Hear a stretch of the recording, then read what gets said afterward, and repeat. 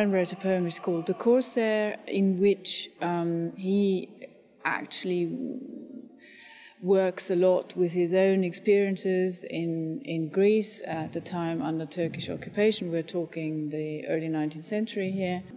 That led to our idea to internalize the whole plot, which means that whatever happens in the opera is either a memory or the imagination of a poet who writes and creates as the story develops and unfolds behind him.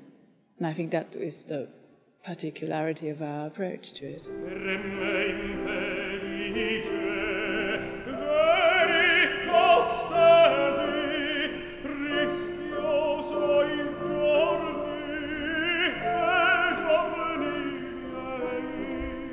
I mean, it's a classic use of the four-stage where you create a kind of reality in front of another stage reality. And so one could say that the space behind that reality in front is a kind of mind space. That's also why it's white, that's why it's blank. It can take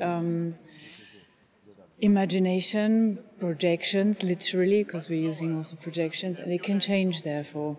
And it is like the inside of the poet's mind.